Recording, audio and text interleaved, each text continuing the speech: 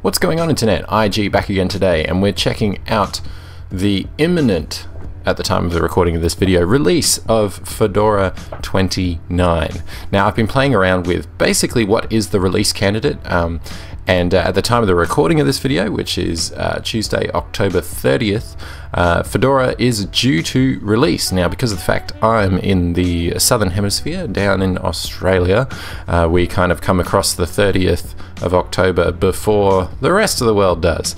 So, by the time you see this video, it should be out, and you should be able to go and get it. But what I'm using is basically the final release, and it's been a very long time since I've dug into Fedora. I believe Fedora 24 was possibly the last time I looked at it, and things have come a long way, especially in the world of Gnome 3. So, big story with Fedora 29 is of course going to be Gnome 3.30. And so we'll spend a bit of time on that, but I'm also curious about what sets Fedora apart as a distribution, as a project, compared to so many others out there, and specifically Ubuntu. So let's dial this in a little bit, and let's take a quick look at Fedora 29.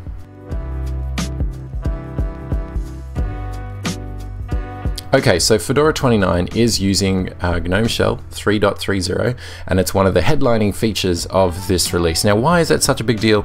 Well, honestly, it's because GNOME has copped a lot of flack in the past for being very incumbent, very resource intensive, and not the smoothest or slickest in the field of open source desktop environments. They've attempted to address a lot of the significant memory leaks and other bits that were slowing the desktop down, and I think right out of the gate, it's just worth saying that GNOME Shell feels, to me, the best it ever has. And for those of you who have been running Ubuntu 18.10 or are just on a rolling release where you get up-to-date software, you will already know and already notice the difference between GNOME Shell or the previous version of GNOME and 3.30.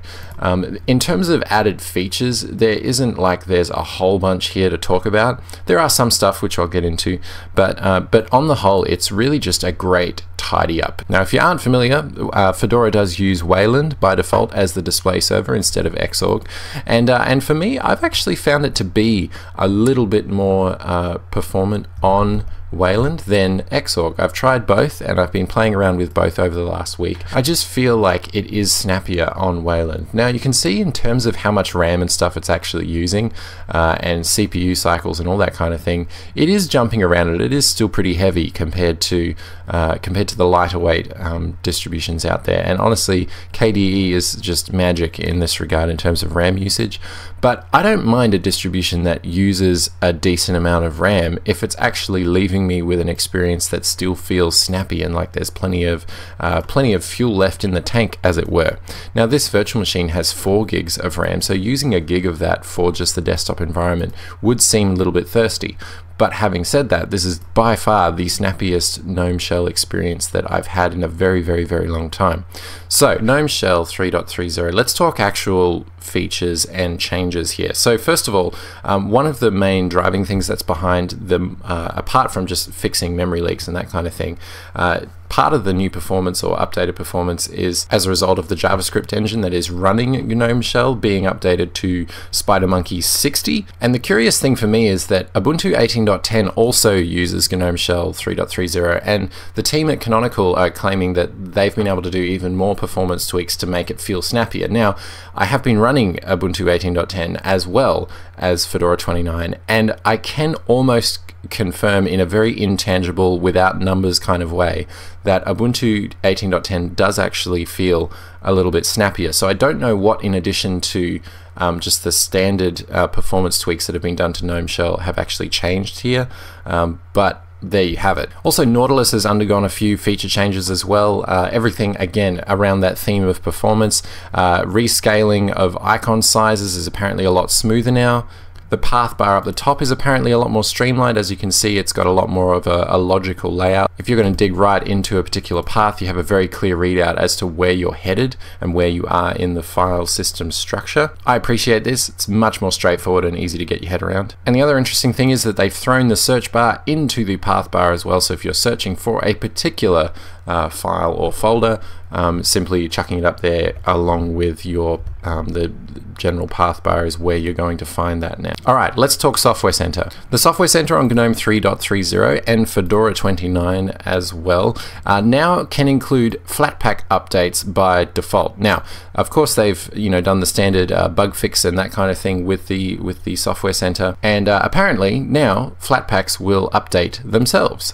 If you have installed the Flatpak using the GNOME Software Center, then you can rest assured that you don't have to babysit your Flatpaks or issue a command to make them update themselves. Now, interestingly enough, I'm just going to jump on a side note here back to something that's specific to Fedora 29, and that is in regards to modularity.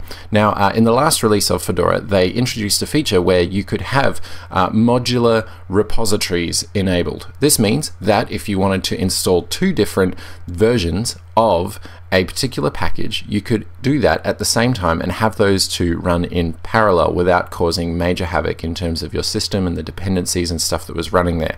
Now, that was only enabled for the server editions of Fedora, whereas they have now rolled that feature out across all of the editions and spins of Fedora. So now you can see that the repositories are modular by default. It's a very powerful tool, and I can imagine a lot of software developers would really appreciate having that flexibility that having a modular package manager or modular repositories could bring. You can also toggle as to you will also get notifications by default as to when your Flatpaks will update, and this is in a bit of a contrast to a lot of the background silent updating that goes on with Snap packages on the Ubuntu side of things. They just kind of do it themselves and you don't know when or where, whereas Flatpaks, when the Flatpaks automatically update, it will let you know here in the it'll give you a notification, which is kind of nice. Now, apparently there is supposed to be a new podcast app in GNOME 3.30, but it's a bit of a weird one in that I can't actually find it in the Software Center here. So if you search for podcast, you can see what comes up and you get a few different ones to choose from, but I don't know where it actually is living. Yeah, there is a new podcast app, but I don't know whether you can actually get it on Fedora 29, but it is what it is. It reinforces the point to me that a Fedora 29 release or a new Fedora release and a new GNOME release are very much intertwined. They borrow a lot of the same release notes, because of the fact Fedora presents you with basically vanilla stock GNOME in the way that the GNOME team and the GNOME Foundation work on it. We'll quickly move on to system settings because there are a few new toys to play with in here. So when it comes to system settings, we now have some proper support for Thunderbolt 3. So if you have a Thunderbolt device or a Thunderbolt port, you are able to interact with that at the desktop level, which is nice. Also, the sound menu has got over amplification now, so you can amplify things past 100%. Obviously, you're going to want to be careful with that so you don't blow out your speakers, but it is still a nice feature to have. Oh, and you can also choose what sound theme you want as well, which is again, it's one of those things that was back in the day you could do that pretty easily, but they've since added that back into GNOME 3.30. Another new feature can be found in disks. So now you can actually mount and dismount Veracrypt volumes natively using the disks app, as opposed to before where you had to actually install Veracrypt as a separate app. So that's kind of nice to see. Finally, also GNOME's web browser Epiphany has also got some updates in regards to a read mode. So now there is a reader-friendly mode that Firefox and Chrome and other browsers have had for quite a while. So that's a nice feature to see. Obviously, it's worth mentioning that Fedora considers Firefox to be their default web browser, and so that's what you're going to get out of the box, but still. Alright, so that is plenty about GNOME 3.30, but what's actually new to Fedora 29? Well, as I touched on before, you've got the modularity with the repositories, overall performance tweaks, and then you've got stuff that's related to the Linux kernel 4.18. So again, updated graphics stack, so you've got a bit better performance when it comes to games, and I also believe that includes a lot of the Gallium 9 support, so you've got better open source version of DirectX 9 support, so that's really going to help for Steam Play and running games through Wine and that kind of thing. So if you have older games kicking around, then Fedora 29 along with Ubuntu 18.10 and others running the latest kernel are going to be able to benefit from having that updated graphics stack. It's also worth mentioning that I think the battery life on laptops has gotten a lot better with kernel 4.18 as well, and it's just overall trending across Linux distributions that a lot of them are starting to remove the laptop power saving tools like TLP and that kind of thing, because of the fact that kernel's getting pretty good at figuring out more intelligent power management. So I realize this has been like a very technical run through of what is new to Fedora and what is new in this space, but I think Fedora to me exists as a showcase of what open source software looks like in its sort of purest form.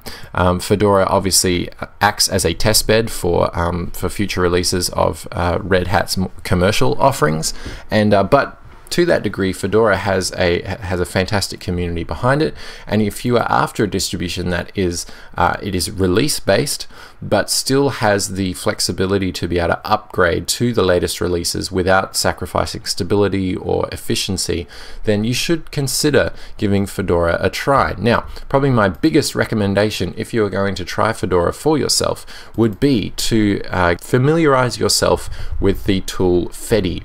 Fedi is a fantastic tool that can be used to do all of the stuff that Fedora won't do out of the box for the sake of maintaining an open source license. That does restrict them in terms of what they can include. Things like smoother font rendering isn't included out of the box. Things like Flash and codecs and all of that kind of thing. And it's not that hard to do, honestly, outside of using a tool. You can, jump in, enable some repositories that are actually very easy to enable in the Software Center. It's literally, I'll show you what it looks like. You jump in here, you go to Software Repositories, and you can see Fedora will actually ask you when you boot up the system for the first time, do you want to have third-party repositories enabled? And you can come in here and enable them, things like NVIDIA drivers, Steam, that kind of thing. So all of those repositories are there for you to enable very easily. And once you've enabled them and you install a tool like Fedi, it makes it a lot easier to turn Fedora into a desktop that you would be up to feature parity with any Linux operating system out there.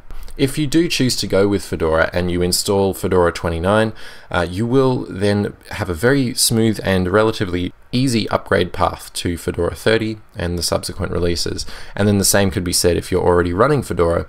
It's a pretty straightforward process to update to the latest release. So, is it worth updating to this release? Absolutely. I think over the last week and a half that I've been using this in its release candidate form, there's been some updates that have come through, which is great. But honestly, I haven't experienced any crashes whatsoever.